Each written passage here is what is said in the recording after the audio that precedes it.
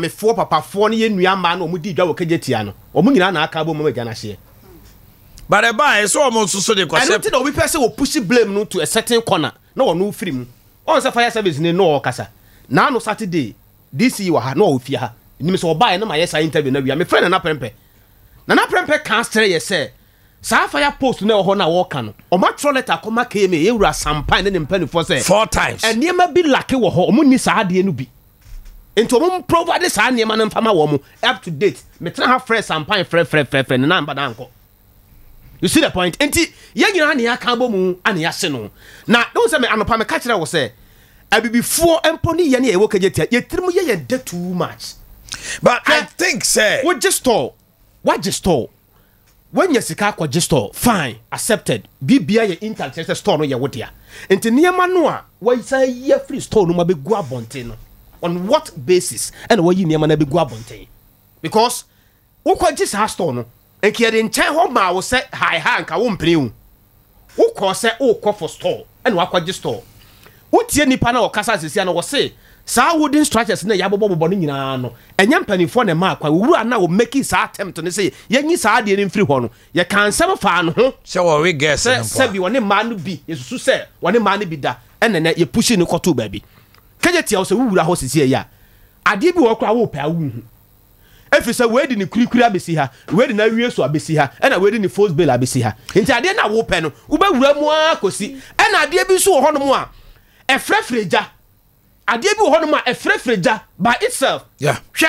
kejeti ese to tuo aboba ni tuo nyina wo ah sa da se ke tuo aboba no de ke kodru a I mean what I'm looking at in this kanipe be wu yes what I'm looking at in this empany force straight bullet o mate abadakuo bi so mo hwehwe mu o se mo nye den yewu no me fa findings ne mra bontene enti me findings ne baba bontene no ene ye gina so aka asem se ye wodwam na ye se edwa na ye timu no ho na ye ton ne ma no obi de ne coal pot ba be si ho obi de ne gas ba be si ho na ye nyina wo wi aduane na wo hwi agua haba so ye nyina ya bedi ne ye wo ho de a ene ye mompa ye se me gya nto ho afiri sa ade na nipa no ye no sabi etimi akoye sa ase de enti maame no aduane no omo no mani ntia you see the point the size yes I don't even mass America no say aboa no sabi osi wo nua no so no wa ye din wa hwe ampamu no wo firi a wo nua no so no ene wo de aba wo so no ebia wo kura na wo so ase a eye next to nipa ya no ono aduane yi sabi nka ono aduane ne kwa na bia nka wo bɔ no kokobi kura na it means that what are you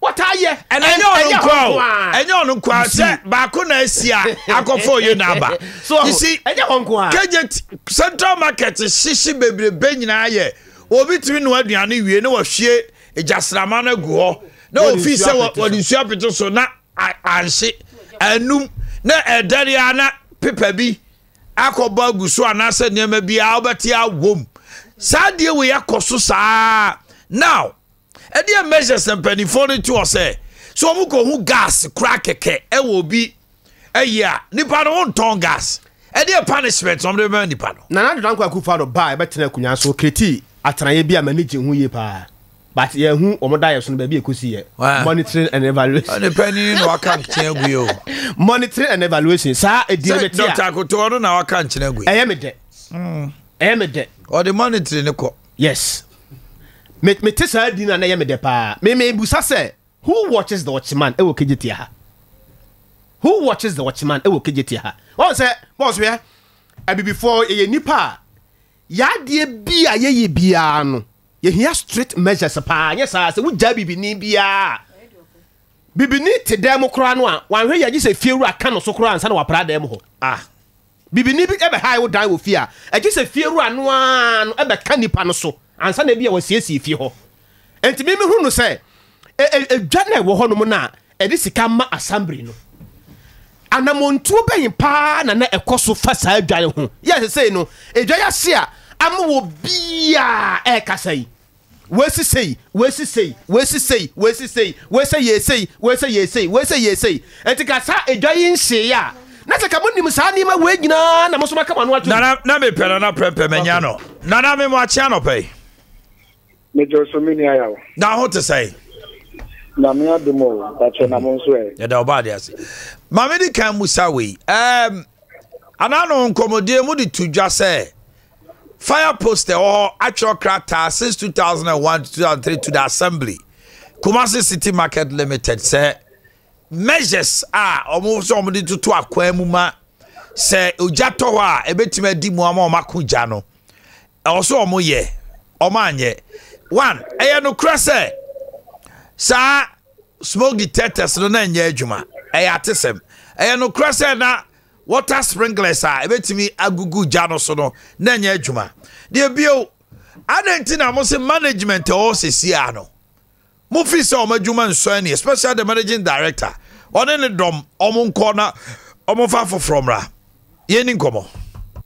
Well, my medase na mentia yetiefuo eja eto kejetie ezo how bebre na aba na die ntia na egadifo ye de subo no airport management no Ghana National Fire Service krata then na omadi kan atwere e de akoma management no airport mukoko say smoke detectors, security alarm system, fire hydrant, sprinklers na Ghana water omo pressure pump jointer ewo egenuan ke be supply nsuo e dia fa sprinklers no 24/7 ni nyina no then Ghana National Fire Service atwere dia koma management no as far back as 30th September 2021 reminder eba January 2022 another reminder eba October 2022 and then the last reminder eba January 2023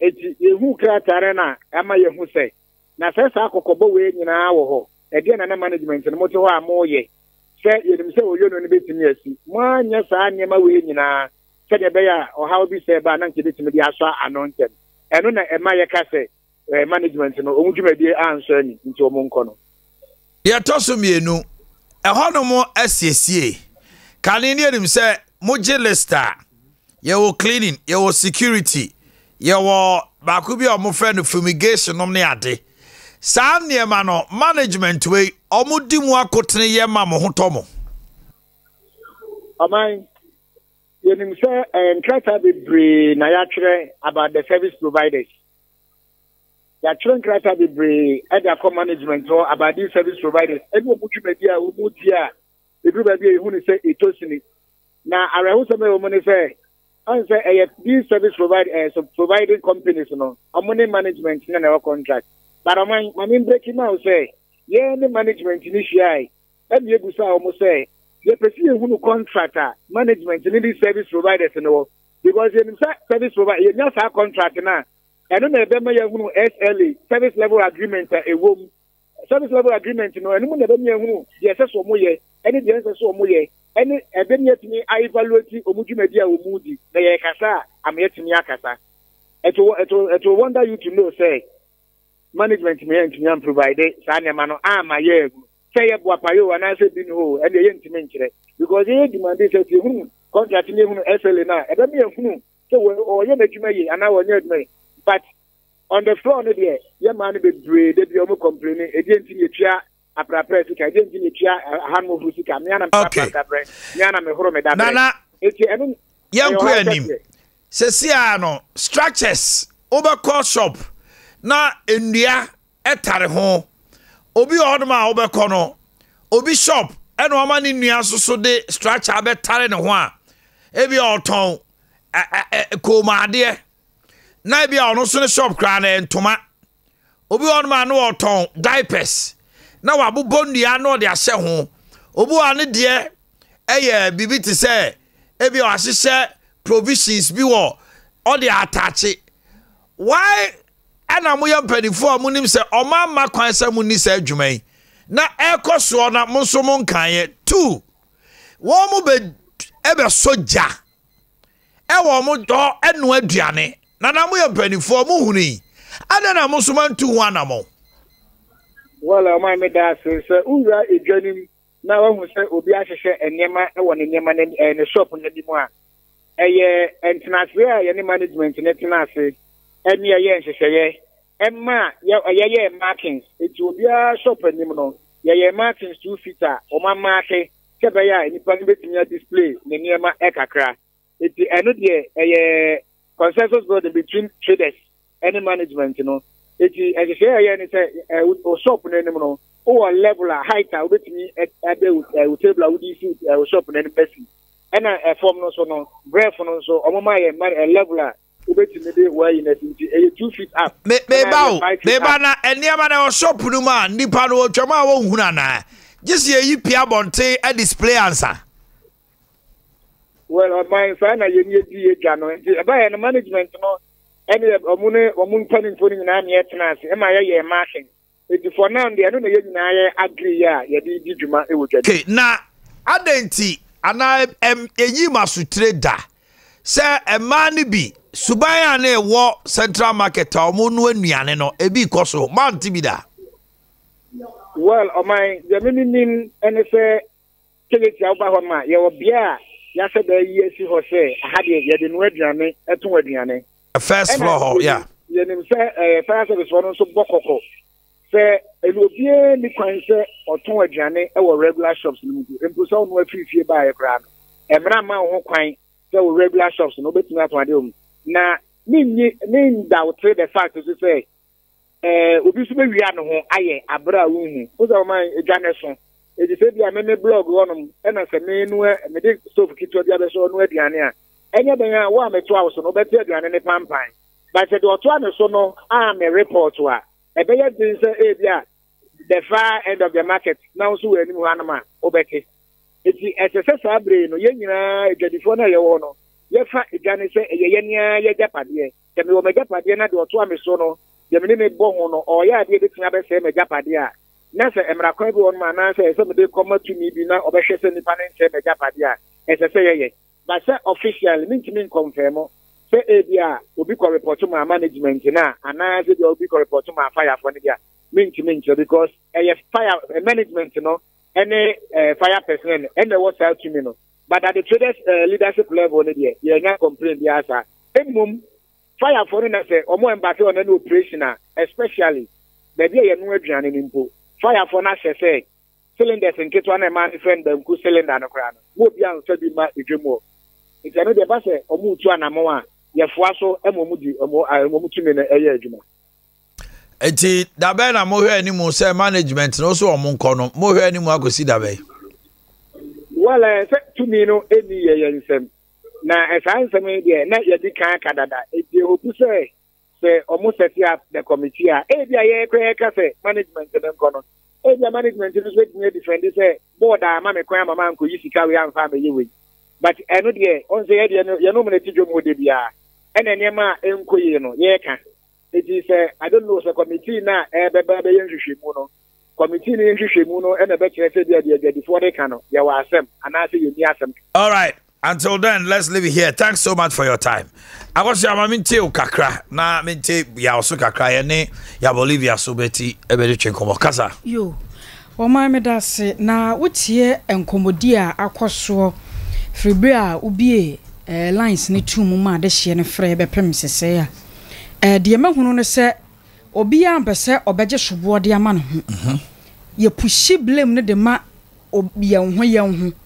Na saade we na Adam ni if ye no a bone mpawi aseda no ebi nie ye da so ye so on say ade ne ba ye no management ne nye won madwen say won mo gi blame ne dia mo say ye mfom so ne ma ne ba ye san say ye ntimi anhwe dwane so ye am monitor nyoma day in day out ana adwadifo no so nye won madwen say won mo so gi atum say won mo so mfom so nti na ama na ba ne sei na wo man no nti ne ye won management e wo bibia mu no sesi ya no adwane wo ho yesi nipa de wo de ne pema no se wonye de wo pa wo man ahra da ko te won wa hwere se nipa so me se wo se mitwa na so hwe se ne bubefu a ampa so ba hwere aba betwawo san se wo de ne pa ma no se de opa bia no wonye edwomfo ma no ye wo management a wo mo manage honom na so wo mo dwumadie no ankasa no me hunu dwumadie ne se ne omusi bi di ne fa enti won toto ne o ma jeje mu saa ana ama na kwa wie sei saa wodi structure si won mu sikejetia market no ne nka ho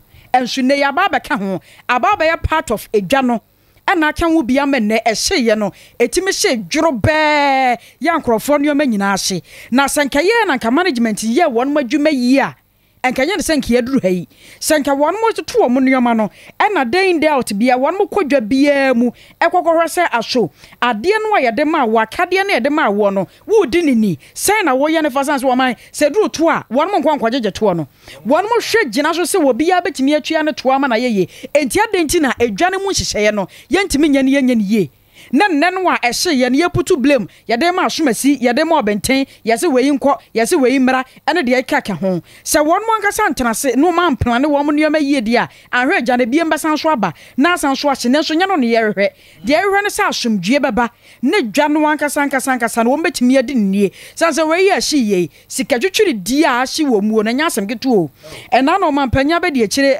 kasa se ya yasa ma mu sika eno ne ade ye won mo fa ne abeche won mu sika o say ye ni ani age ni ye boje so san soso na wose ejai kura san soso no a sakoba se bibi hia ne empanyimfo tutuntoma no mabegina one ama yakọ wi a yese munyi sika wei na munyi sika wei no san yo ma ne yentwam yenya kura wo man ne amfa sotwe ma de asotwe ne se no no yentwi nipa no aso no wakina bi no wo bi anya biem eye ya abeche won musika wakina bi wo bi a wono so akobo bank bosia wontimi ntwia ne ka wono so boa pa no watwa gya no de ato ne diem sans wonim se nya dan a ye ba beche sika ye becha ma na so no so enti se ya na ye bekọ no wo ma yenye hye yi na moa ye come me de masem no eyetiawa management no akonta until say Ghana ene ye bibrim ye beje atum na asem ba na se wo ye manager na se mu ye ebia mu na ye di dwumedie bi ahye mu nsa wo de wadwabeto ho no mu no Africa ne Ghana ne be se ya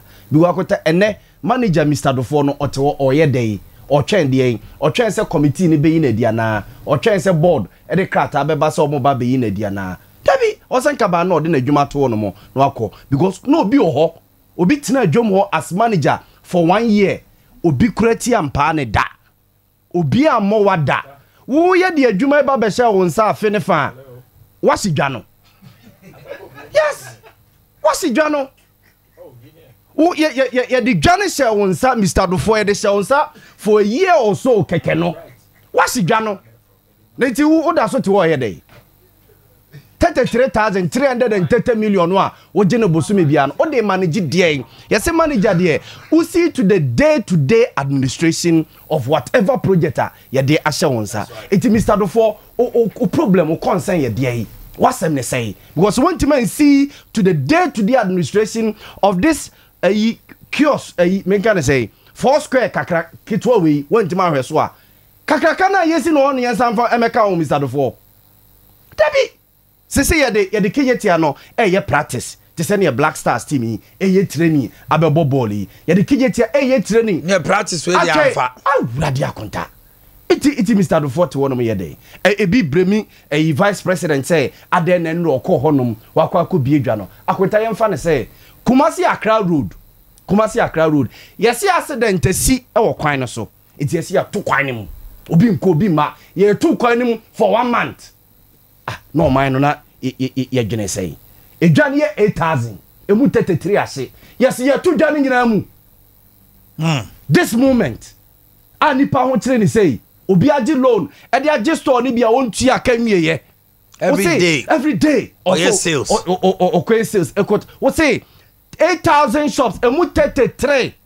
ase it's here to get as a board norms to take a decision when so almost make them decision yes someone take decision any management no now by the decision of the vice president so it has thrown the board awful yes because board no they said they were looking at structural integrity they were looking at risk assessment and other things to construe whether or not say a feasible so mubie yes it's a mama contractor eguso your investigation but vice president say ofre almost say they almost say enye fire for no munim they say enye electrical fault and also say enye electrical fault there na a human be inactivity being a comparable there you can't stop them let them come because so why do you end up blaming the vice president ebinu fi say vice president say eya hon pepre Sunday vice president bedu kroma say no okọ akwesi de no but ko to ye wuranim emra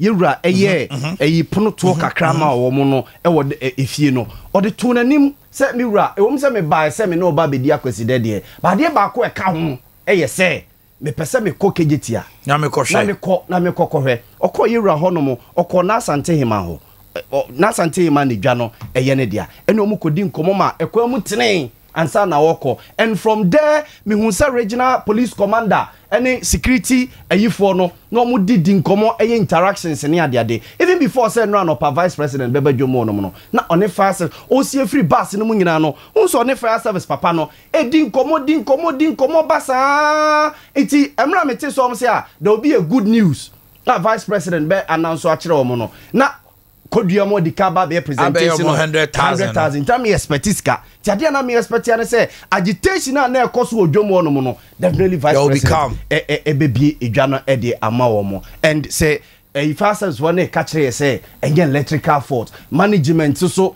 ene akotanu ade ba akoso so mu ye say before say vice president kwa bedru no na contractor for no a start edidade omo ye adwuma wo saa baby ahye no omadon area ho esi saa ho no mu nyina a start eba be ye adwo ntina me bisa mo say na ni ade no mutum na ye tum no mutum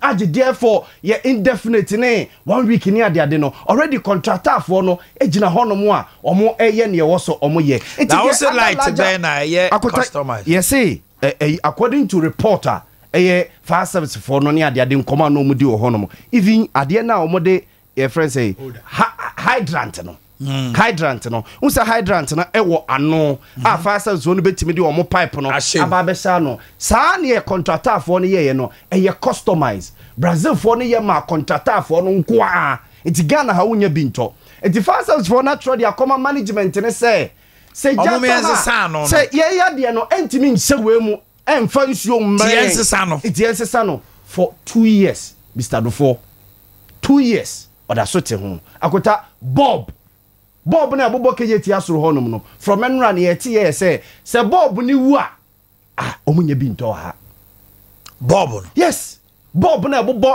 kejeti asoro no na esisu gwan from anopa to anwumre no ye se ehye baako sei omunya bi nto ana impo kon be fa so mbesesa no boys no mugua ni nim ye just a contractor for eti arrangement na konta ne ye for adewe de because ye ne kese power central market no mu contractor for no ewie na omugya ho no mokose kridim na bibisi dwane mu a ye ne dai so hu ebia ekeye management na ayen hyehyeye say contractor for esansa muniama amode ebe ya ade no more customizing no ebi kran ka monfa boys bi ombe training omo so dey akonta ebe repairs ni ade ebe ba wente ni ade mbe repairs iti management no so no ede na moye me de na me kan say Mr. Dofo no obi be hwe adwa no so for 1 year asa na wo ba o omo bo ni din yes say radio say bibi obehwe dwa no so for 1 year omo so ono no sika no oje no oje dollars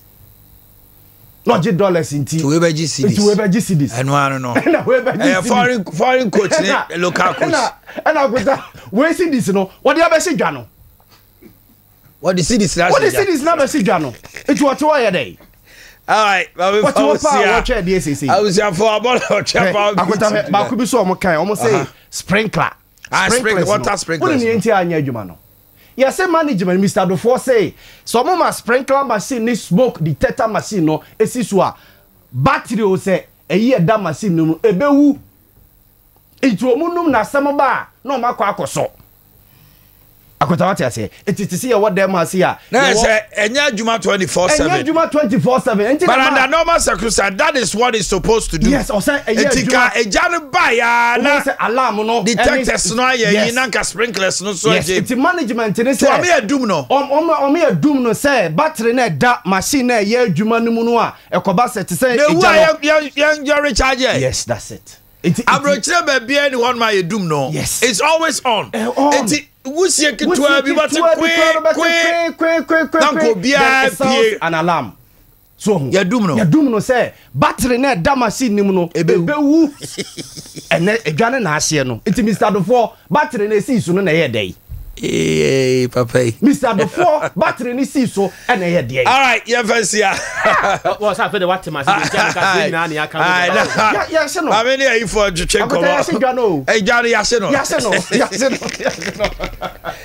Oh, Adea Akye Abia. Well, Mr. Adufo is not here to defend himself. And he maybe another canwano.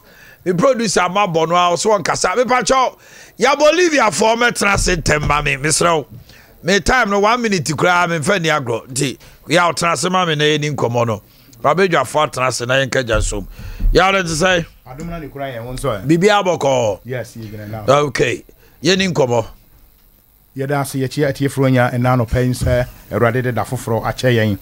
Na yabase ya pomudin so yebeka hwasem if he says obedanyane anopa na oba sorry na woni ya pomudina de wo ye bia eye kwa wa pomudin ho hia eno nti twere konkona me yehunu se enkwa a o se seni onyakopo do wi ase so ne ba wo no koro no man de ogini bia wonyira na wanya da nkwa ti eye nkwa future life eye da che wo nkwa na wo bo ho ban eno nti udina no pa awia na wadi ukuru moduane anwumre na wasa di future life wo koda na wanom life tonic eno nti future life no bubusa say ye den a natural food supplement ye fancy jaso ya wie dada eno nti so wonsaka na wosa atere na didi kokoni mu ni bi gumu a wo ye nse na wo ye salak na wadi no na me say ebe pam yare ye fancy jaso every wo ho adentira ekura 23 vitamins and minerals 19 amino acids selenium, modular, inulin, dietary fiber, omega 3.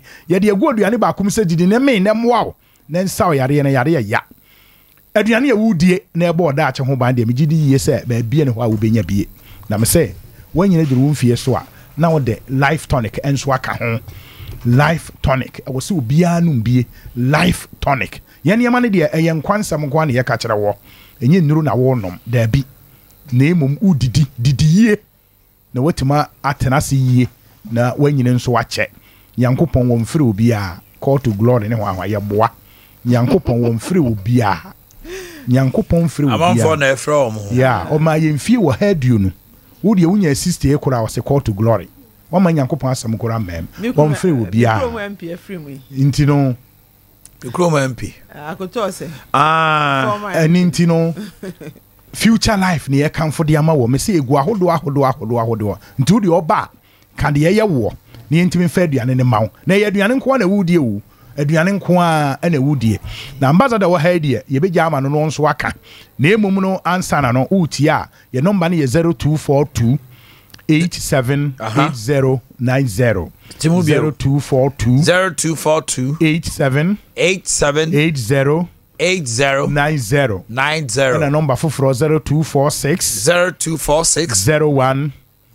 another 01 50 and ne answer ambassador Bekasa no airport run about today no ya sha se e de niam na ko ofri nra eni tita wote entam ho bia se ya abo abodu ya se airport run about today inside airport run about no chire mo na aka airport run no ofri ho na ukojo fel no sa bonsu na ofri na ukojo fel no ya san ebie ni biem enu nti mo amote ho no ehia se obeba ye ho wo de ye ho bibia ye na obeka na emu se woni bi dade a na wakọ waba ye ho nom Ambassador Olivia your future life mentewe enkwa ho hianti na da bia ye te ha no na ya na future life and life tonic no amisa ne bo nhya danye dinti no ya na mefa ne se mpanyifo no omu hunu de ye Yesu abusuafo anyi na ni sana life tonic tie mehwe omo ama no ne a omo beto a obi kra eba obi fra itile eba because of ye fi se ode kakra koy na de wa asi abo no oba na ase ye o ha no ye hunu no se de sitie na me da bia me kasa wa yare pen a obehu se ye nuoma no eye adwuma ye etibi de me ka cho sent na ho nyare ansa ene wo the future life me se won kwan kuta wan kasa onyankopon de ama so opese onya 120 years a obenya opese onya 60 years a obenya opese onya 40 years a obenya ni nyina ye kwan ofa so didi me ni di bibia keke enye bibia wudi no ena ma wa hoden se wudi di abisa ho se aduane a medi de na ya mama e mama pomuden ana mama me keke if you say future life to say no for Nyankopon sisi ya makwala bibia bi wom enti me fa ne say natural food supplement a esan ya balanced diet enti de woni paduane de bibia hia bia no future life no e ko hyehyɛ ho ma ne ma enti entina ho mfa say future life wo yare ansa na wadi sa wo pese oba yare ada ho a bra future life yaso ye ho ebebo na life tonic ne de me sesa wo noma me say life tonic me de mo na me swerve my life if it's a hahama na yakopon boy no ene ye world forest day enti sa forest mu nu tan hunu ne de aye life tonic no ye de eja galamsey for say ni nyina ebi do ma preserve o mo de a o mo de ye nuro aba nuro wanwa sweat say life tonic sa wo nom na say life tonic me say wo ko de na yakopon na efro enti ntina ho nyare ansa ene wa the future life and that's one of life tonic bra so ye ho ba e be chiruchu nuane obedi ni de wuni na aba so 12 ya ma obi kura bi say 12 apostles no way wo ba e be ma obi hama na yakopon hye ye ho bo no eno ene e dey future life ene life tonic say di na nya nkwa na nya ahode na fa so awurade efi say obi wo ha woni di ye oyare a obetiam da bi awurade ehumemabo nso wankasa woni di ye yakopon de nyansa ne nimde na maye nti wo na say life dey is your own responsibility okay obi e de ho be ya ma enti braya so ye ho ne nkyere okwan be fa so obedidi ene kidneys no eku nipa bebre na da bia meka ho asem ye obey infections ena ama ene nipa kidney problems do so me ba bi ya adwuma lab obeka chem se ma say the kidney problems do so che malaria enti ube ho ene ya se enura na ote ha na wawu se infections no eba moja ni ma be ma se etimi ma o se be be ma na yemre etimi fon ube se osinsu fita bi di akire ube se e kan kidneys wan fia na ekowani e ma ni nyina etimi block tubes untimi nyem obi ontimi menstruate ye eben kakra saa na edi unya ube wu ntembre yakopon frɛ wo eti enua na body padua no ho ban wo heart wo liver wo lungs wo bibia ntimi nkwa covid by menstruo da so who said you sit a wo ye bibia wo nsuro eso immunity ne very strong ni nyina ne se obedidi ye na anuane wo ma hodo fi se wo no pressure edro diabetes edro enro na aye no nom no che se break your system no enti no se wa nya saa ne mo we be yi saa poison nyina afiri mu a ube wu ntembre yakopon frɛ wo enti uba na change your diet ne ma aduane ese no 12 apostles ne kan obese gradually wo pressure ekofom wo sugar ekofom ukotodwe ya oya braya so ye ho usisi uven no maye den ye be ma oti ya vein no be ye mre eti ntina ho ma yare ne fa no wo yare obetena ho saa hospital kra onko bisa doctor on check in the system no answer ote ho da kopɛ no wawu agya wo ma na wabre omo no ti future life wo da chinti na ye ho nti ye se braso full alignment ye ho free juada ko sime me da wo ba ye be kire kwan be fa so obedidi even sa wo hwe future life box no kra ya kwan be fa so obenum nsuo exercise say say you 30 minutes a day and I say the any so how life ni na future life wo da chi na ye bo ho ban na de ba kwa me dey say future life was 20 years to come no ye numa dron ko ye yam na aduane na ese ye di na ye nya apɔden enu na ha adwene fi say memi num nu na di minya fi say ye de ye tuntum for say wo numa dro bi na say bo a wo benuma me sa na ye me a e de ha bre me gallbladder stones and na ulcer ahodo bra ho ye oti ho de memo a ulcer mo ni nyina bewu e na gonorrhea mo ni nyina bewu entina ho enyare e na etreat oba ne be ma wo ya na be ma na wia no ho no aba se wo ya ebesan aba eti etreat mo nyina na oba tan bia so misa na oba nkola na wo school no se bi wo hu se na sekeka no ensuo bi boni bi firi aba na sensen bi agugu ho a na momra ya so ho ne mo a nkola ne bra wo mususa no mamu fa ya renhye momra ya so na de ye obi afi uti su kosi se cha cancer de no bejim ebekun tibraya so ye ho se bebo fa numbers no sa go yo ye da so ye share kase ye sofo line alignment interchange no soro no wani kire patase no kan efie ba ko mienu miensa enai enum onsabonkom so ho ne ye wo me se oboase konongo akire nsu asunwane takwa ba bia wo pebie bia frene nkire se ne ye be ya ubenya future life ni bia susu num ndro na emomo aduane enye woduro nyesa de nyuro na wonom de eno abesa kun ne aka kire se e wo side effect 0242 87 80 90 0242 87 80 90 and a number for 0246 01 another 01 50 0246 01 another 01 50 future life here duane ankasa all right erade nshira munya ya wa chini Olivia madam ase ya Bolivia Enterprise amoto yo monkano honorable Adea Akye Abia DC ewo kumawu oha saso na honorable for say ni former DC ewo secha from plane so atena se anopai enra yewura se dunketia o se nanado appointment awoye no needless o se sankrofo gum to abo hu se fe no former obetian se Kumau DC special aid special PRO for Kumau DC now I a special communication officer for Kumau DC. I see the duality and the duplicity just to get jobs for them. Okay. Job as ma me kaina me kamfo adwuma ma. Adwuma ko ne fa no conquer IT. E o Kumasi a. Na omo hwehwe field workers or marketers. Do job description a field worker. E fa ne wo Kumasi Swami magazine. Conquer IT. Adea qualification no mu hia. We obi ultimate kenkan na otro ye. Unim IT mu a added advantage. Say wo no di kan. Wo mo say, wo mo ma wadwuma. Na we be a field worker. Anope fa number yi. Your WhatsApp, obetuma sa Fred straight line. Send you CV no. Emma manager our number we so. 0244 319420. Tinuanso above soft copy no send it. 0244 319420. 23rd another date 20th February. At the 23rd Yawada and 21st. The Yawada 23rd and a baby 0244 319420. 0244 319420. Ufre anasa send o CV.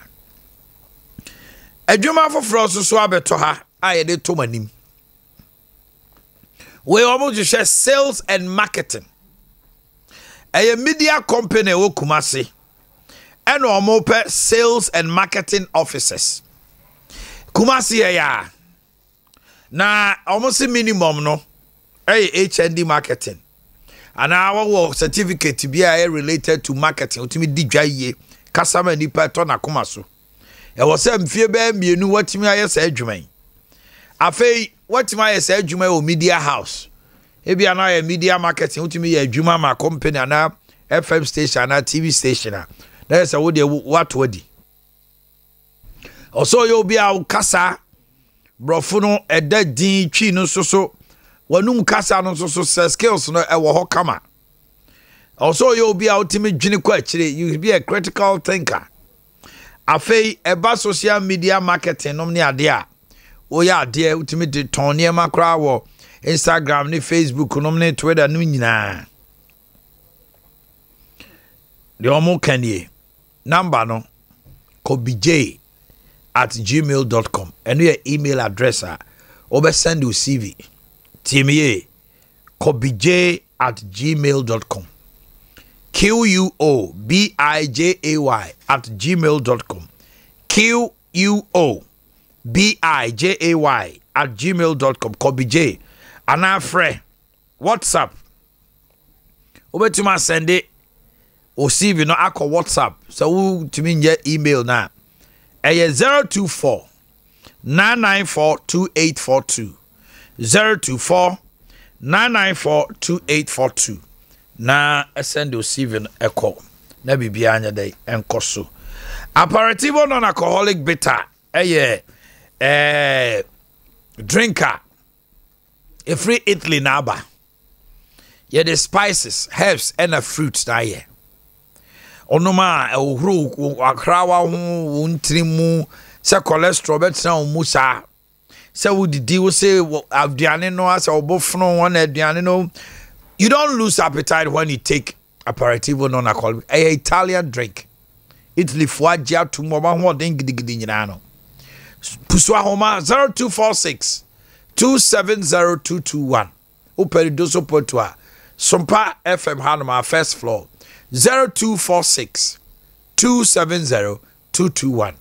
0246 270 221. And crime FA Masters Limited Obasanjo yɛbɛn Accra Girls Senior High School. Number is 024 573 4952.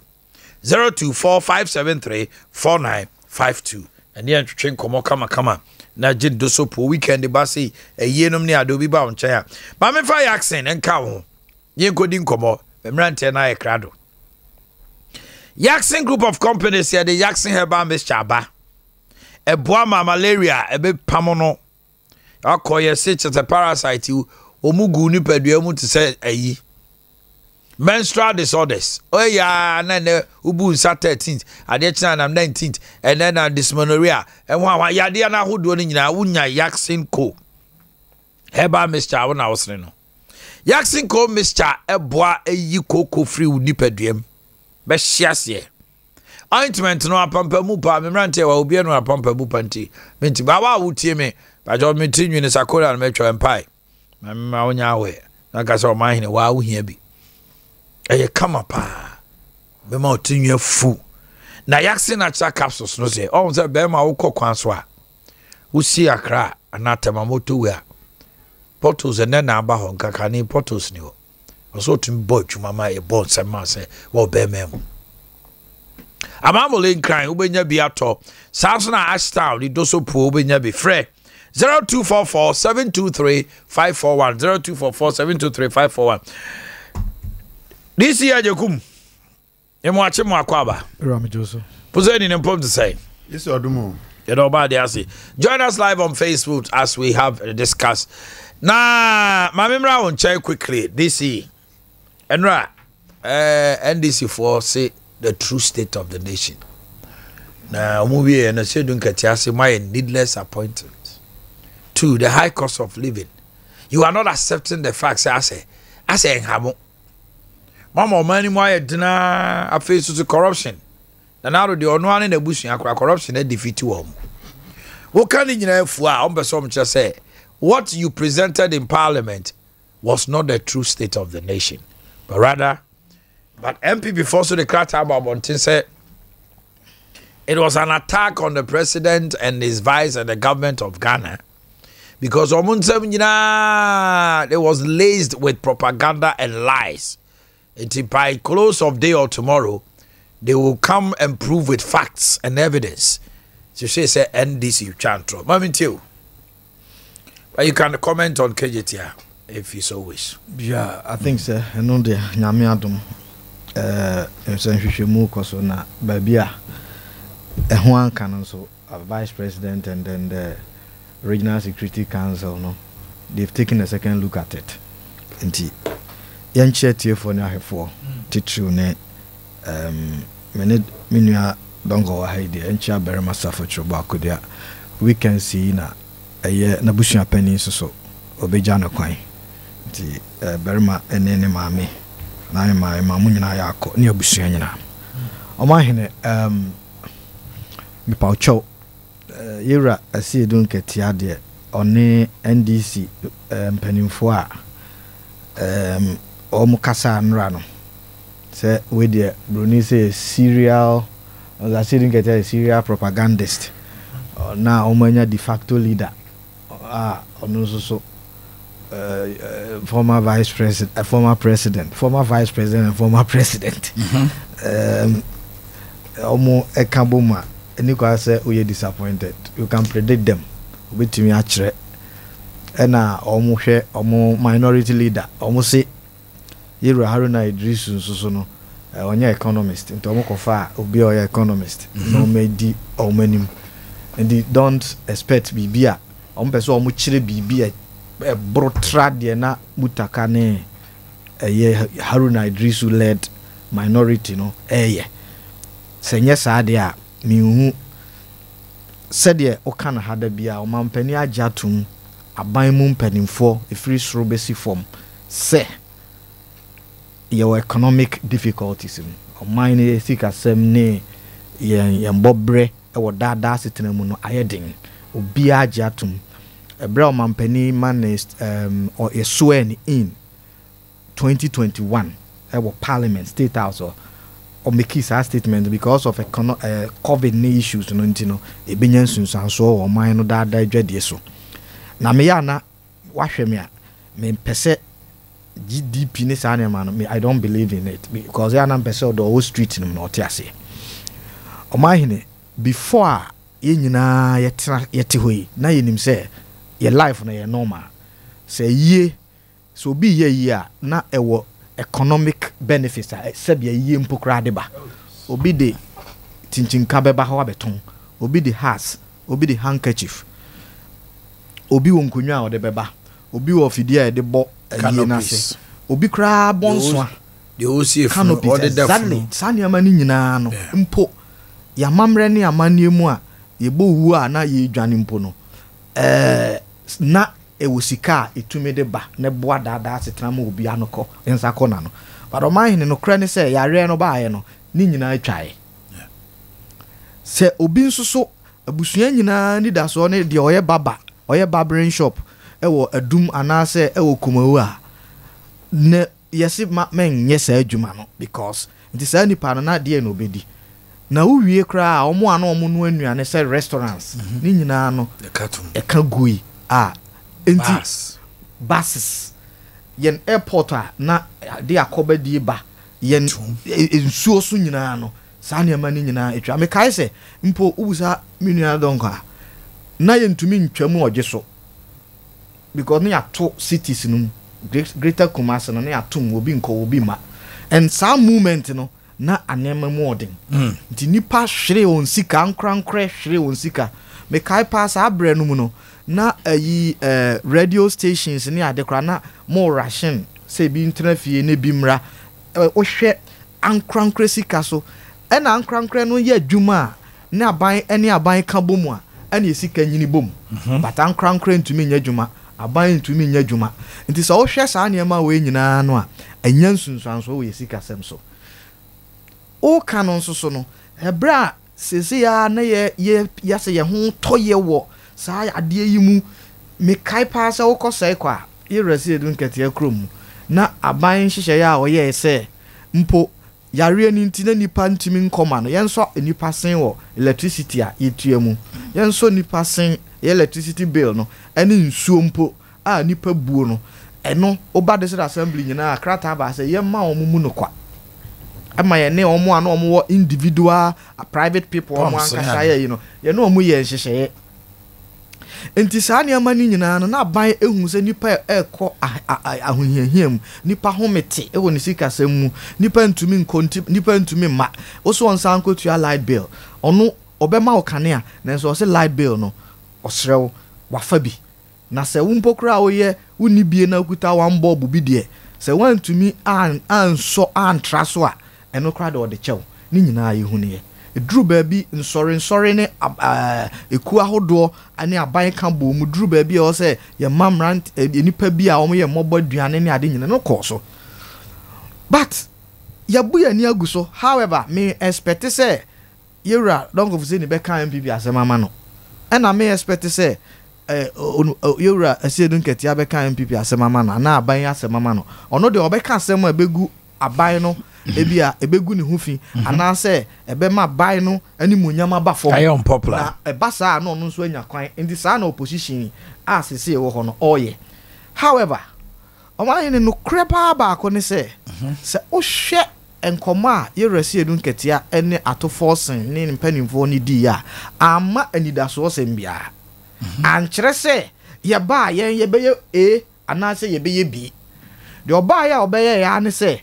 obe kansem sabio de eso odi atem de obekse oka kasa twitwie na waka na oma baje so mene wo kase Ghana for minimum na kasa I'm not responding directly to NDC because ya jatum say sa economic situation a ye wo mu no en okoto fuel a trotro driver ura fuel station ya wa he a onyi MPP card na onyi NDC card nti ebo ni nyina ya de kro nanso so the thing ye ka Ghana for nyina gitum wo aban a yete so ni say ye di no krekere oman no nti dru ba bia na NDC for company for kra bomb central for etri so say omo de ɛbaayɛ mo ka gumua to the extent say ɔmo kɔɛ na adenti na mo but ɛnokra ne sɛ yagye atum sɛ yɛwɔ ɛmmerɛ a ɛmu ɔden mu enti aban ɛberɛ a na nneɛma ɛkɔ saa ma ɔmayɛ petrol ɛkɔduru baabi koraa na ten sɛ ɛnenam bɛɛ 26-25 cities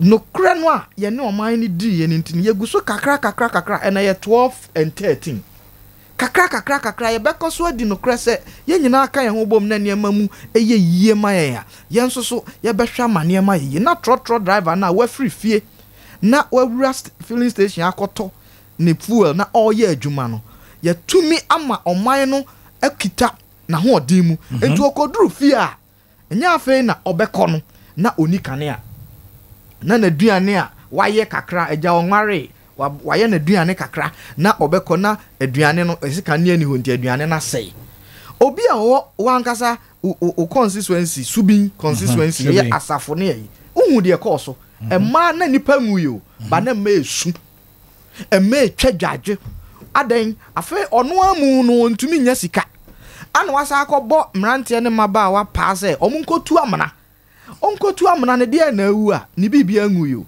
ɛnam a wakɔfa a ɔtɔn no ɔnya kanea anda si edu nketea ɛne ne party no na ɔnya kanea enti na ɔkɔhwie nam no nyinaa gu ɛfɔm na wakata so na owie a tankers fo a ɔkɔfa a ɔmo no wasa asane na bɔso atua wɔn ka yɛya otu ani hwɛ bonkum ase ya menka sɛ kejetiafo ayi magazine ɔmo ho atɔ ɔmo but no krepa ɛwɔ hɔ ne sɛ ɔmayene na oduru hɔ no mo a onya kanea mpo na ɔde asosɔ ne nadeɛ ɛnɛ yes ɛnneɛma ɛwɔ soro nanso so onya kanea de sosɔ nadeɛ na ɔkɔ a ne yire no afa mu no a ɔno nso so akɔtɔ awie su ɔnam a ɔpem adeɛ ana ɔyɛ adeɛ yie no ɔmo kɔ kambo mu a sabi producer obetumi nya kakra de ahwɛ nkwara no ɛno yɛ sen sɛ na yɛni kanea koraa na ɔbɛtena kagyetia ha sɛ ya na kwabrane na ɔde ne nsa sum na no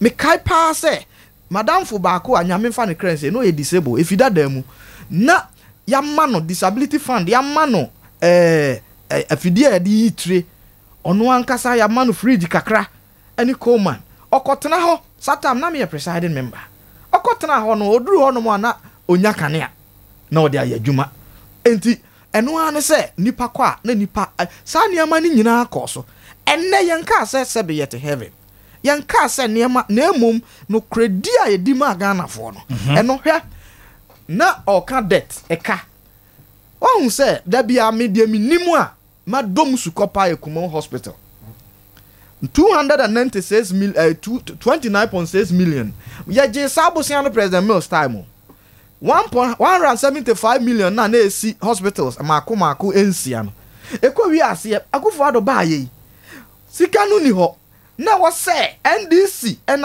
I'm happy say ono na abeye minority chief whip is it Kwame Abuja ono na move motion say aban koji $38.8 million ni amfa mewie hospitals no meanwhile no na aban dada no a Yera Mills da no na je $175 million for 6 hospitals. It was supposed to be a 10-key project. Exactly. Yam fancy hospitals 30 months. Then na 20 fast forward in 2021 April. Abuja a move motion say aban kwaje $38.8 million. Bepajo me kaka no. Say esi dodowa. Esi ba ko pe no 175 na esi nsia no. Eno na esi dodowa no. Say yakwaje $38 million and Nana Akufo because 175 na anso nsia no. Say ewie ba ko pe. Meanwhile na sika no ye $175 million no. Yem fancy nsia. But ewie dodowa pe. 38 no e kokko. 38 no komiensa. Kumawu Kasarado ena Fomna. Another bosia. Ono na move motion in April. NDC minority chief whip say aban esefata so okokoje bosia because sabre na Omanhene mu nyina mo ka bi Ghana for say yanwie hospitals enne ese do 175 no ye den C1 the aka no way C1 o hwef kroyi te say Fomina o hwe de Kumawu now share abetifi kra de eno de anko ba bia eno de anuru ba bia now hwe garu timpani kra de omo do ho the only place $175 million no timi see ye dodoa ana yewura but rojo metu nunu be ka kire say sika no under omampani dada mahama oye say nursing training allowance na omu etwa mu no ensunsanso ben na enya ewo oma ban no so any elections a ebeko na nim nyame na mekai ama yewura Kofi Adams kra be challenge no say adwuma no kra na oka ho bi but ye ni free sabusia no eda ho yes I could 38 because formula for here hospital no Kumau for here hospital Kasara don't know omu here Kwame Aboja you see the way your politics in the city na FNA na yanso ono na move motion ana yewura Kobi Western Regional Minister a second day both houses MPP NDC and ne as you don't get here UPSA yes we understand but o can be for consumption ho or say so kase ya bobosia de ye consumption enya me nwanwa because I say edun ketia ne na ban no ane ne party no omo nye free SHS no ntum se akwada me se ba ma eniema mu aye den na trotro driver na pie na me ma me nso koye ade yi na ne ba wie school ne de ne ba na kwakoto ya asantoa ofiri be soro miami krom akra na nyagege 7 abusua ni bi enso so ye na koto ya asanto a osua de ndc for nyintum sa omu nyintum se o se ye fa oman sika ede support oman adwuma ene oman ma omu nyintum sa na de ba kwa na ehu ni se o kai se sa free northern scholarship a nkroma de ba na o ye northern mo school or northern region na onya bio ye nuanom kra na ye nordness na no mo school Prempe College ni no mo nya bi ene a spread akoba bia ase edun ketia se sa hihye ya na nado danko Akufo-Addo ede boa ama abatan ne nyanka ne ade nya bi no o se ehia na mom de hia eye pa ne de oye se oye progressive free na 36 cedis wan tumi antua no ka so obema enkwada a omu nibie sabe ema eye pad 10,000 na wan tumi anfa ama omu no na wasa ka kire secondary school for say yen charge light bills na enkwada no entua light bill o say no na ye say dun ketia say no na ye ase dun ketia say akyerɛkyerɛfo a omu kyerɛ ade amfie miensa nia yewura mahama ne yamame Jane Opoko Ajiman no omo hwe nwoma sua so o se o ma no 3 months o ma nipa a wa kyerɛ ade bosome emfie miensa bosome miensa sika o wie ye no ana o ka kyerɛ ne se so onim se ontumi nye a bosome miensa no wani nye hu agya ade kyerɛ ne kopa adwuma foforo ye o se eno ene na nado danko Akufo-Addo aban a mpo ya ho kyerɛ mu yatumi tu adwuma ye foka ede na de oman ko aho kyerɛ mu o hwɛ statement e ba bon o se Ebola ani dumso ene de eka ho ma ena China ene America sa cold war and economic cold war no ene ma NDC for ko IMF just ana e buy ene ma miensa dumso o hwɛ na se okoka issue on Russia okoka issue of coronavirus o se eno de onyintum na mom Ebola no de ogitum dumso no de ogitum ena sa America China issues no ogitum me de America kire Ghana fo nyina ne se ase edun ketia o petumi ababan mu enti nyade a obeka no kre a o hwehwe no akyerew ba ye nyina agitum enra ade bi ye me de oman wanka Cote d'Ivoire oma mo neighboring countries krobia o se no mo kapa ko Togo ko hwe ko Burkina ko enra o man tumi anka bi adentia enra na omo rechi Cote d'Ivoire rechi stab level agreement a omo pe IMF sika $2.6 billion aden na dientia omo sen kane asem agiagu security sem agiagu eniema bo kosoro enti Cote d'Ivoire for IMF for meboa omo ade na ekoso Togo ha na omo site ena me no kasa on say inflation rate of Togo e low because of our situation with France but Togo for say omo benya nanka ya policy say health insurance ayempo yesi enyina ne nan so pa but omo pebi say da omo parliament France so ompene France aban say ompene because ebenya sunsuanso omo sikasem so Ushe Watara say Macron na oye France president only the boss so say oka say obema oma de omo no omo ankasa atoto omo sikasem adentia sa suku aye ko ne kwa no wo Ghana ha say no Cote d'Ivoire bi ni ho and next South Africa echo shut down South Africa ration power because anase kanea enyinam kanea in South Africa ye che obi se de na Mahama penso na edum so no bosome eye na otwe miensa we nya kakra na we nya kakra enti se yewura ya se edun ketia I am not expecting anything new from him so obeka the reality or say the true state of the nation at the 2013 the na ye pick sector by sector we omo ka bomu ena no Ghana ni bia otie Sompa MPP aban no kra ye ni mu bedi emfa ho ni din ahodo a omo bebobo yen okay ni nyina no muti na dodo no a ye nim de course 2013 to 2016 ana munim ne ekoso mpo ewiase ahokyera Ghana ka ho mbu no enti eye better say enya me mom na meka mo ankasa mo de mani ahu mo ankasa mo de maso ate ne duru bra mo be take decision na mo ankasa mo mami go for say ni don call for say ni mami ncheo mami nchia otiefo no ahwefo minua no me de be cheno ntina me jane so ankasa won say wan hu appoint tama jam bi bon sa oh Jewish bi na madam fu bi di che ai jana mamuso Amo peneko no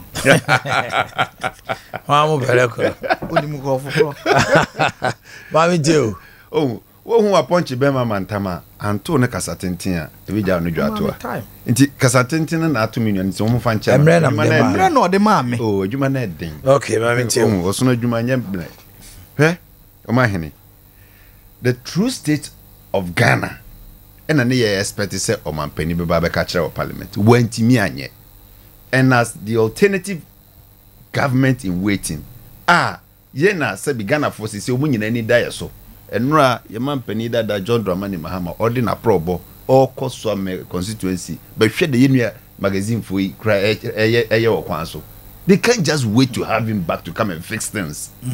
The true state of Ghana is here a woman say Omanhene for the first time in about 40 years vaccines are short to Ghana ye nyebi wo ye nkwala panie against the 6 childhood killer diseases. It has to take Nigeria and Cote d'Ivoire to borrow us vaccines. That is the true state that you're plunging Ghana into in the health sector. I don't know Omanhene wan be kanjere say Ghana for Mrs. Ramu Mumfan Chemi say in the health sector I failed you for the first time. Even under military rule, you have a shortage of vaccines. For the first time. And then another I see bibia ye kama. Oh the economy ni ye. Why ye bibia ye no? Vaccines keke. Polio ko ye de son kola num. Measles keke. To the extent say kola base in num. Etimi wu because of measles. That is the state, the true state of Ghana we are in now. The true state of Ghana you won't see and say Abayi from 2017 up to 2020 2022 in fact 2023 the mbeka hu wa bobo sian kwa 455 billion 700 million ana nanado kwa aje Omanhene 455 billion ana nanado aje ana Ghana for say 455 billion no what the year den because President Mahama within 4 years obobusia 58 billion 58 billion no Ghana for twa money 58 billion as in cedis 58 billion cedis the 120 is coming from President Kufuor spanning up to the 58 na 58 billion no akasankasa de oje within that 4 years omutu eni a yehu kejetia nti kejetia eye adwuma ye jiji sika no na ye de bi tua bosian ka so we are servicing our debt yehu Kumasi airport yehu terminal 3 yehu Ridge hospital yehu circle interchange yehu Ratray park e-blocks ni nasefo nyina yehu bi yehu harbor expansion project or tema Takoradi port expansion yehu ni nyina Tamale airport ni nasefo nyina yehu bi sanyema no eba de your friend is saying ebe tua ho ka eno ka say Kumo hospital konongo for me na na sefo nyina bosia ne na eye adwuma eno abetia no ka. So under John Dramani Mahama, debt servicing no na eye 10 billion Ghana cedis every year. Ne sika ye di ko tua interest payment on your bosia no na eye 10 billion. Ena eja on we are say economists nyina kura omo. We have the men. If I look at the economic management team, Mr. The Honorable Alan Chairman team, what a solid team. And now we need a gas. From Adeko. Omako give 455 billion. Sikano ewahi. Udi aye den. And the interest on payment in Kwanina over 55 billion. Can I see this? Hitherto was 10 billion. That is it. And if you be able to do, and you boa, sabi your revenue, ano, you can say 100 billion, you 100 billion Ghana cedis a few way more. You just 100 billion na, you take 55 billion. And you kwa kutia, bosia, ensi hunkwa keke, interest on payment keke u. You are common friend there, adani Boakye bidi bisama saba. Your friend said, the Edibako NHIS enko because he can't soon. The Edibako you're talking about statutory payments. Yes. And you could share interest. But they will argue that you also defaulted. Ghana and John Mahama. You defaulted because you fire Bosnia. No, on statutory payments. Well, a whole year. No, not a whole year. Quarters they delay. But what I am trying to say is, and then you could 100 billion, you 55, near 35, and you go to your forecast, Sikanasa. Okay. You never been found for a beard. So, even construction subsector under John Dramani Mahama, now you 8.2%, and then at about 4.2% growth. Yes, growth under construction. From 8.7% at about 4.2%. According to figures. According to Mamu, Minister of Finance, budget presentation of the Bar Parliament. Okay. So, enti, Bosiana would also the year Juma, the Juma Ben out there. Because we are Juma construction a better. Growth at the construction sector, a conform. Growth at agric at Tiaba form. Economic sector, crown and society Tiaba form. Banking sector, bubro. What good bank is China? All sectors of the economy is down. Yes. What good local banks in China by Bia or Ghana? Abako semu. So now you've also forgotten, say most of the local contractors who were depending on these local banks. So there is a shrink there. This is 93.1 FM. What the NDC is saying is, this government has been giving much more than any government in terms of revenue. On your revenue, China by India. COVID by they are using COVID for excuse. But as at 2019, 2020, COVID may hit here.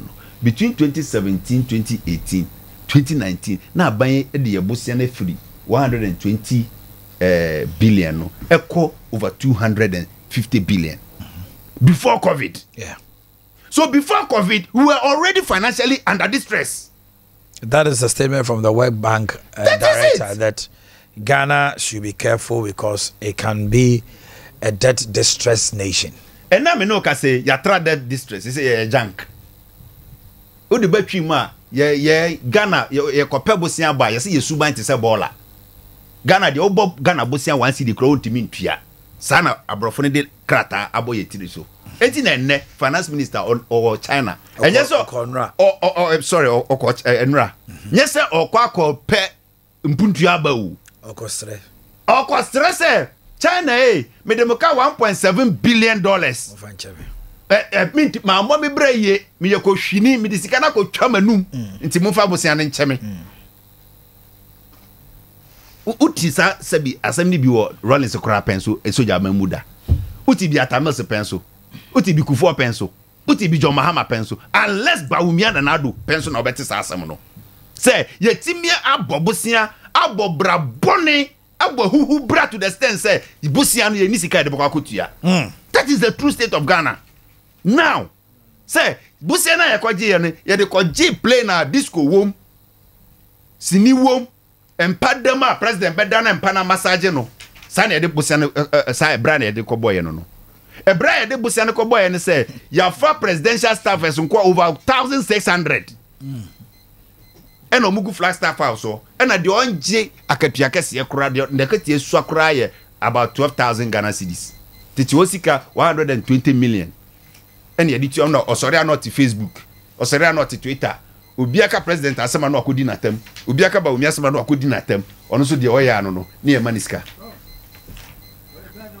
under this government ni yetimi ministry bia wo special assistant minister bia wo press PRO eno achi no he ya asam me say ya appoint minister of insabodie at the presidency ya wo obayo bi on a director of culture agents the culture anya insabodie no obo elias insabodie director of culture director of insabodie obi on so ya na invoice ne ba ya mo ma sesedwa ya ma omo kente omo ba ya niam bi wo no ma culture ni ho. Oh, fine. Probably maybe the NDC might. The NDC might choose not to have a director of culture. If they have a director of culture, that is their style. You see, it is just a way of creating, looting, and sharing. What you say? Ya benya, ya wini, money resources is at our disposal. Yan chen yendi, and ne say. Uko book and for that any chair, you be ready. Uko prisoner, you be more appointment. Unim now PBB investment via the oil sector. No one who bumpty. You are not part of it. You are not going to get it. And a president,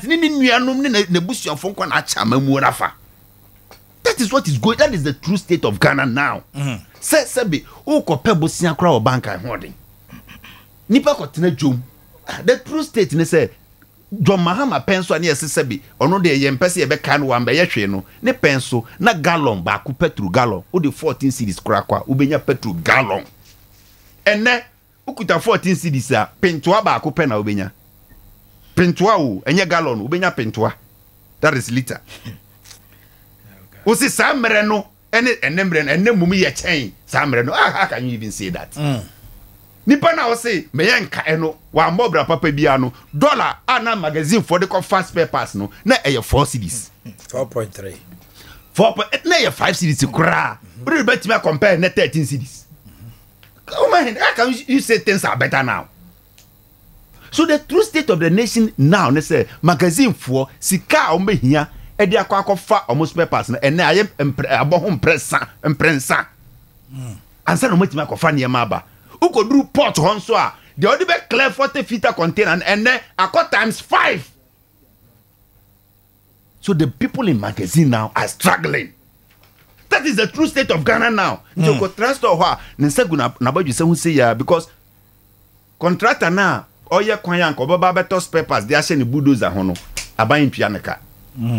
The contractor no so hot na adwuma. Enti ono so ti ho ontimi mma no aba machine na koye adwuma na spare parts ni bia sai na waba magazine abetobi enti no ane so ono so ti ho enti obebie store na he dami no ma to na eti ho obi akora mba mbebisa ne mabo obebisa ne bo nso a ebo na ye dindinde because they all clear report on $1 na o de kofa na koso enti jiso ono so ma ne ma ne koso kakra samaba. That is the true state of Ghana now we are in. Nti ade no mampani beba parliament no ba be twa entro say ye covid ni Ukraine na mai covid ni Ukraine beba na mombo mo bra wie covid ni kra mbra musika enye covid ni Ukraine minua you can na ma kira say before 2019 no ma bro bosen over 200 billion na sabu se na mo de ye den before 2019 no appointing nipa nko amako 125 or say ye ho a kire ye na ye se won te so no on sam promote bi kra meka ho Ghana ho akire ye ntimi ntua adwuma yefo ye this is kran adase for enye nanse kran na ye sungu o so abo mo ma anka o market kran kan mai akatua no kra be ba kra o ma satete so ene ehwim o ma satete o market so ehye o mo ho so for abrobe e wo o mo ntimi nka om de abeche say ye tete o ma mo je 5005 kan je say aje kum kra say obe na ekese nya kese kra se bia kamwa se nke wi a jekum se bia o twam be me say na say kra de o friend me kra petrol 10 gallons because I say me bape no free office because me ba be petrol ebi ni ho omo ko office omo tete o sa na o masa ko fie Omanhene, that is the true state of but Ghana. you're painting a very gloomy picture as if that nothing is working. True state.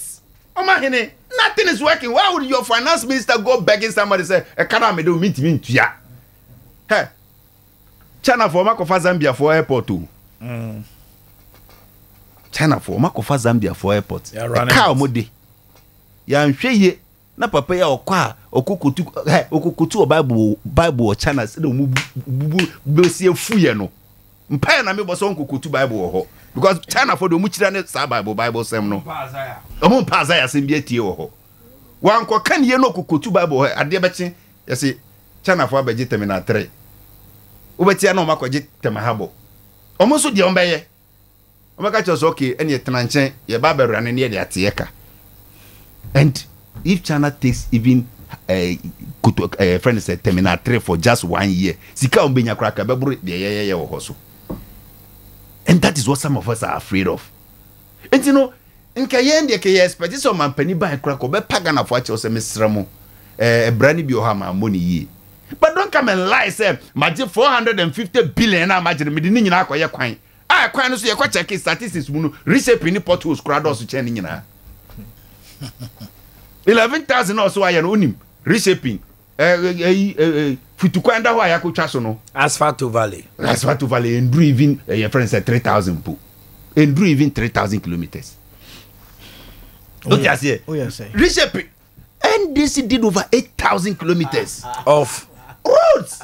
Reshaping of fresh roads. Yeah, then reshaping the Quran is reshaping the Quran is Omanhene, hey, now unkai. Jomahama pencil. Ubeda be sore na ofie ni my asphalt. Eban roads. Just remember. Sure. That's what we. Oh my goodness. That Jomahama pencil after his exit, everybody was crying for roads. Me say, Jomahama pencil you who says Ghanaian contractors scratch me ye asphalt roads money yefe. He started that. It was under Jomahama like local contractors started asphalt Ghana. But no can ye from be didi. And if you go into the budget, Omanhene, Sikana ye kwaji 450 billion na yaje no. Sika ya dia ko rose no endru even 200 billion no. So why do you tell Ghanaians say bosia na me kwaje me di ni nyina akoye kwan kwan no so de oye ayi portos akopache ye ena ebi so wo ho a your friend say airport runabout o say na ho na amoamoa no nti okoya omko dwiridwiri bebi amoamoa airport runabout a omoye ni smooth no akofo do de aka ne kwan ho o de aka kwan a waye ho but under technically no how your potholes repair so you see aye kwan what I say so that is the kind of so for you that amount of money borrowed no its impact on the economy is not felt. If the impact was felt, we would have been able to service our debts. And here this can be real productive. So for you business Sikano away meaning free SHS are okay. Free SHS investment in 20 billion. Yeah, it's about 18 point something. That is it.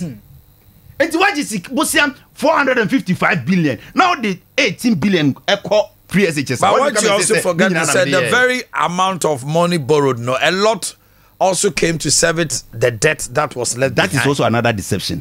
Why? Because between 2017 and 2018, most of the physical spaces are created here. Tamana IMF for Hono was to make sure say a kana ya deno you best settle ni nyina quickly. IMF free ho.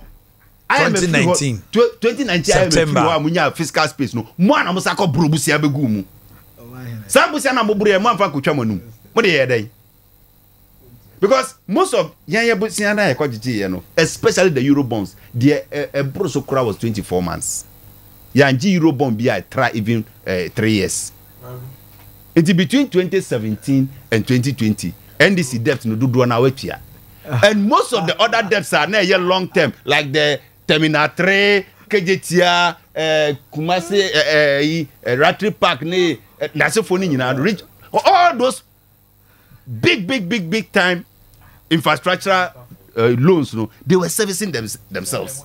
airport company omo anakwaji omo busia service omo debt a friend is the Ministry of Health or University of Ghana Medical School omo anakwaji omo busia na service no.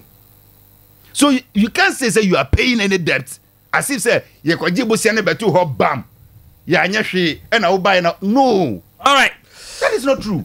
Okonfanochi Bank PLC eyebuafo eye wo fie na se ahokyera ba utwa ho ba bi entwa eyebuafo no Okonfanochi Bank PLC ye to sa fra se bra na baje this short term loan na fa ko ye flexible interest rate disbursement no so bosome ansa na ye na baso e dia na wo hia wo de koje bosian wo invitation card wo de kosie ye no fa e dia busian transfer busian penny sign krata afa Ghana card death certificate afa dia ne dia dance dia ne kun no proof of death and a mortuary receipt wo kan e ma we nyina abomu a bra yenyi bibia se collateral me di bibi kosi ensi ho anasa siwa no commitment fee bia ye ma abosian to a commitment fee of 200 Ghana na fa debi now ukra waso ayese be de ne yeso ma ho akire wo Okonfanochi Bank PLC eyebuafo funeral loan and funeral collection service enti ye de bosian ne ma na se wo pese ye be di scan ma wa mirika ye beba wo sidi emfa ba bia Power Specialist Herbal Clinic hepatitis B fie unya wura ho no mo ubie hepatitis in contact ye the machines ni adija ni de drug can bam obrabo na ho aka ni nyina betena ho ato wona se atata woni so eye yellow ni ade nyina no immune system deficiencies a e wo ni padue mama yade bia bo no ato ho no akoso adua ya de adura ba fe no herbal mixture e memo ho aye den jiri kajiri pamo be mamre ye won paso ma be matwi jane na so bo atwuma anopo sorry abete se ne yire tonyom gina ye tanyame ase sansa akonimu jiri kajiri herbal mixture edua ya herbal malamix malaria fever any general bodily pains who to tune ade a unya bia afa cough care wo bo ekosro hyew any ade wo ho nyina edua ya tonic susu multimity TBD fra 0244 544422 0244 544422 0200 38 31 0200 38 31 afa your WhatsApp line here 0555 79 78 78 0555 79 78 78 obo huyan wo Kumasi ha no fe yase lebo som chekwan so Jasbro filling station in the hwe ni mu pe Takrade Anaji Estate Anaji MA Primary School now PM on kan akwabenya pokwase SCP Main Road bra na ne nante na o yare no away Sankofa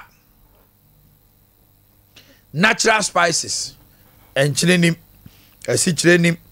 preservatives chemicals we are untini dinda ye de we nyina gum ye de aye diane amawo na pressure ni namwem o sugar level na ni namwem o so hu aduane a wodie Sankofa natural spices ye de ventia garlic efomisa esruwisa pepper ene sa tete niema na ye de chenam ho ye aduane no na ye Jimesra wa akodwa so aminia sa wo koche akokɔ nam wo koche beef spaghetti na wo ye adwene enam empunam enam bia Sankofa 10 varieties and I dey adwuma Grace Gift Herbal Clinic and Laboratory Services yai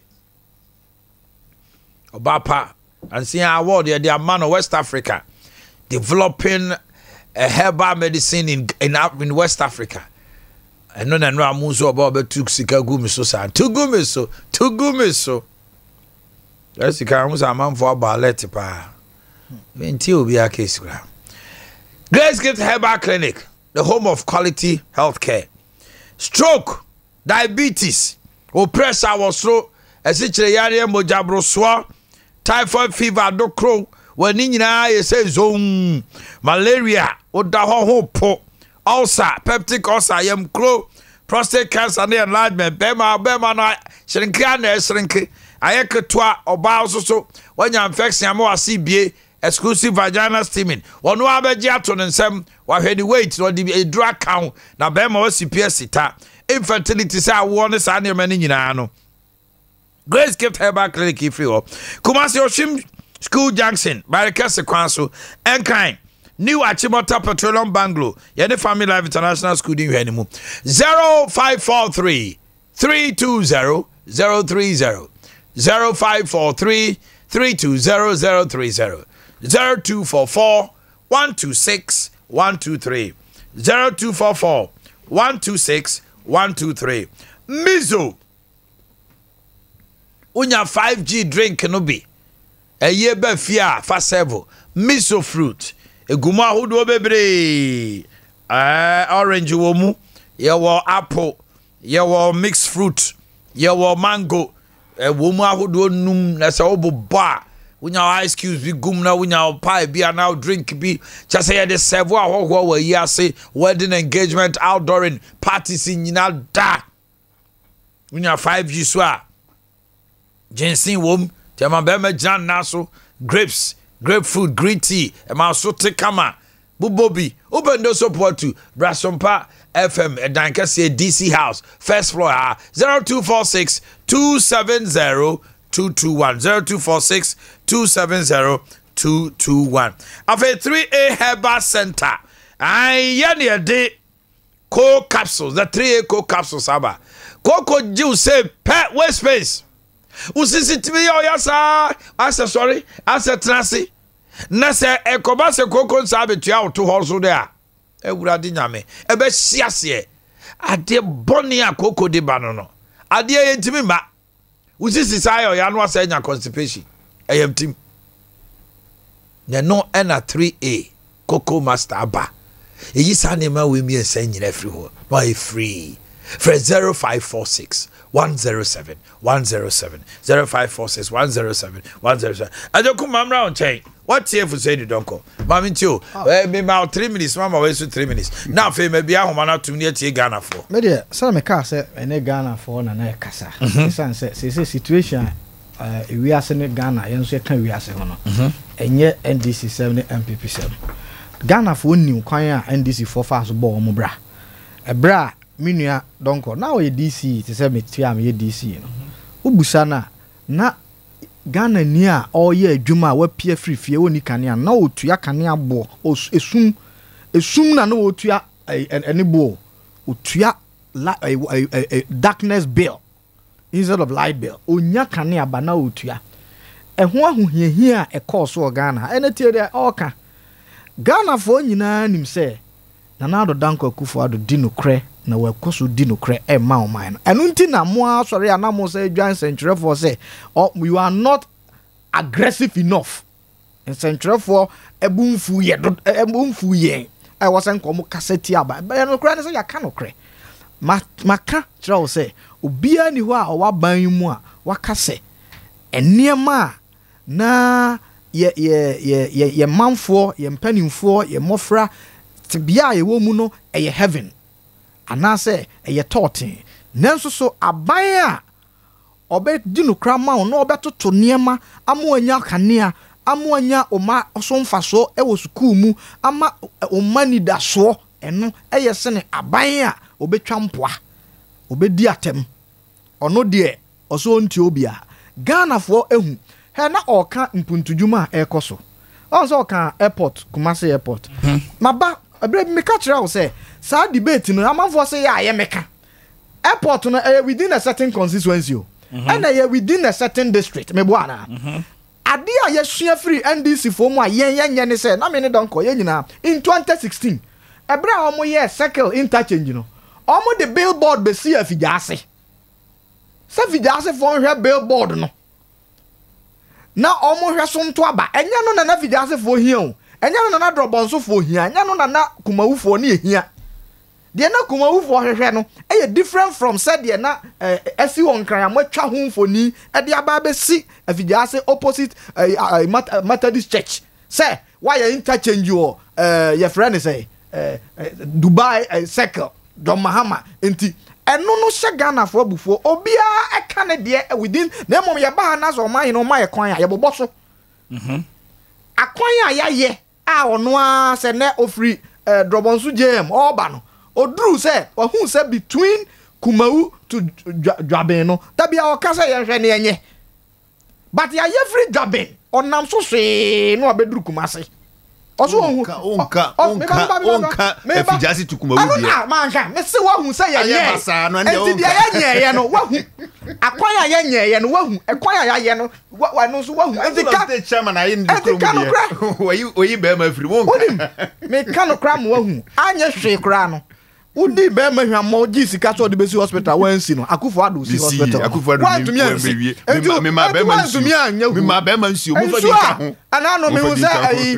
former local government minister wa be say the nsuo ya okay ya ma 30 million euro under 2008 fa ye Kumawu nsuo na se wa ba ye wura Dr. Kwabradofo e ba ye a oto aso ofiri ho na mu jaye obi a o tie mi se o dade ase ne oyoko onya wanya nso ye Kumawu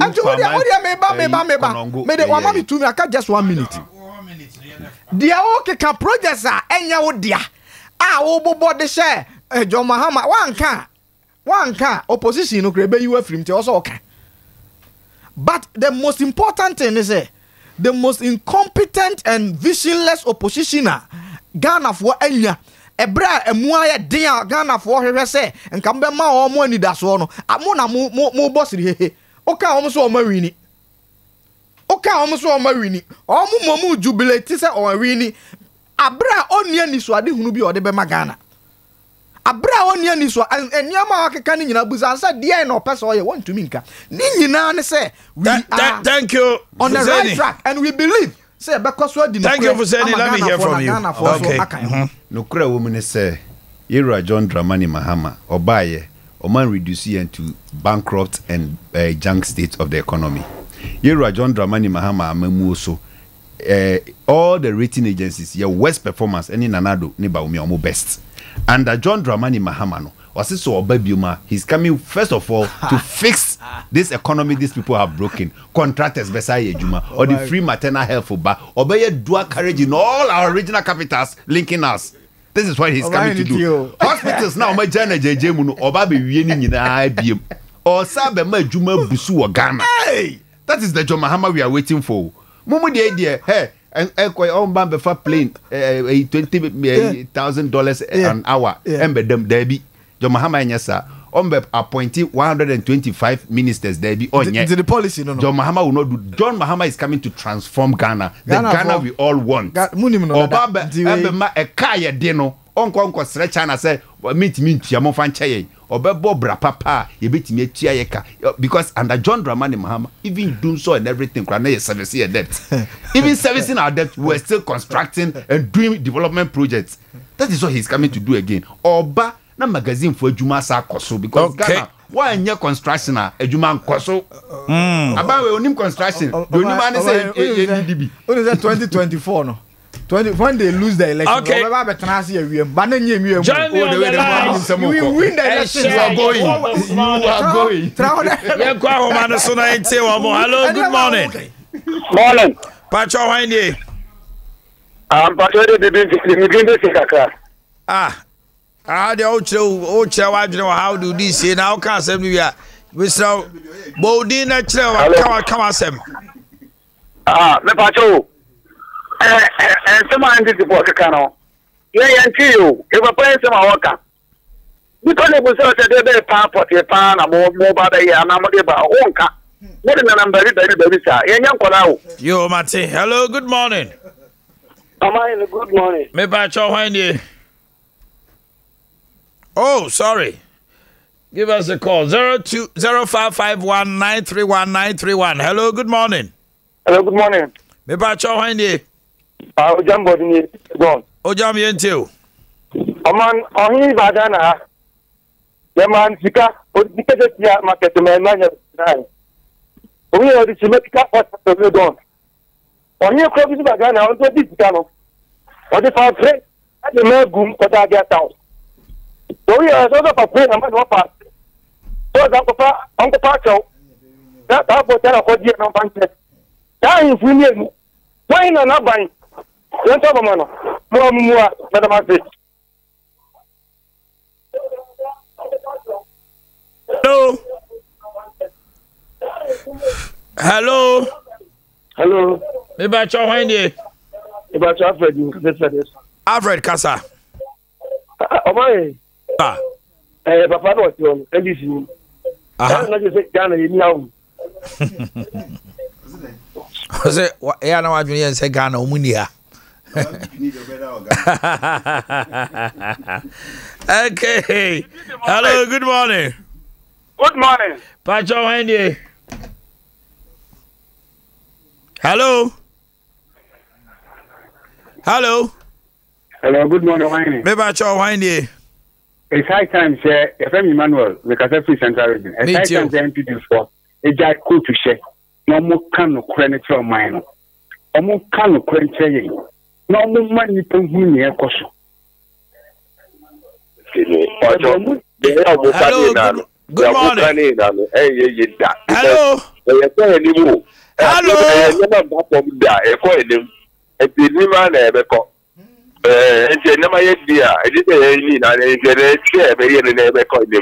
Yo, Mate. Hello, good morning.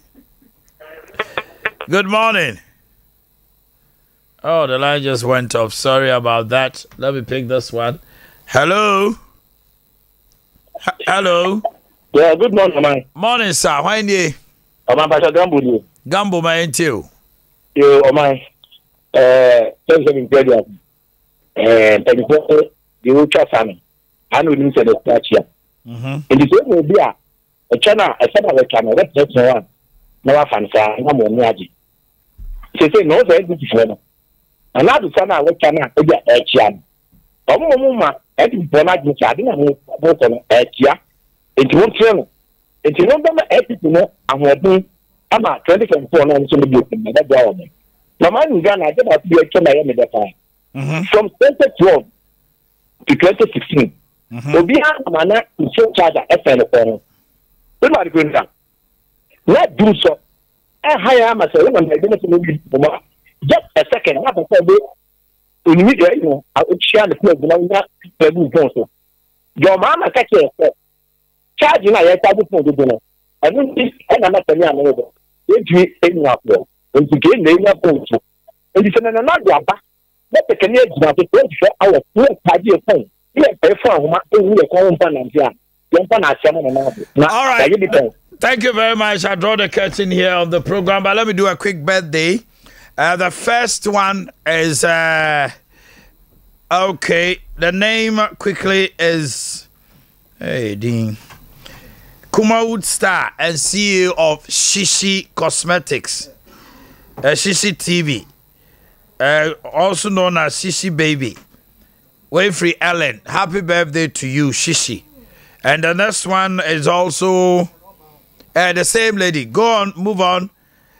Precious Akosia Pukua, CEO of Pen Olives Catering and Cakes. Happy birthday to you. And the last one is Abigail. Give us the last picture. Happy birthday to you. Abigail. This one is Precious. Can I have the last picture? Oh. Yando, I sent you 3 pictures. Okay. And the last Abigail, so now hold that. I'm sorry, your picture no ama. Enti ya mamutin kwa we nyina free Ellen Hormon and eba Shishi. So ye Kumawood Star. Sanso na Precious. Boakye, CEO of Pen Olives Catering, and Shishi Baby. Okay. I was your former the Musia, Echna Kawasem. Etnasia near Kajasum, called region by region. I'm an opportunity. Then some are cost Ghana Hano. Motiman de Madrin Chabra, KJT dear, dear Abino, ye, and a Mombia Cosubiano, Montemodeaba. We did your mind, your Boakye. The chief executive producer is Bright Entry, ably supported by Kukua, Kosia Sumwa, Rocky, and then Nanaya were there today to support and everything that went through. Have a wonderful day, not forgetting the Abuama, Kosia Jawako, the Omanhene and Kwabena Kese. God bless you and stay blessed. I'm out. Let's get ready to. My name is Kwesi Antich. In this region, sports is all about Sompa Sport. For the thousands in attendance and the millions watching around the world. Are you? No, I was not shocked. I'm always booed. Everywhere I go, I'm booed. I like to be booed. That's why I fight hard. Because I am the king.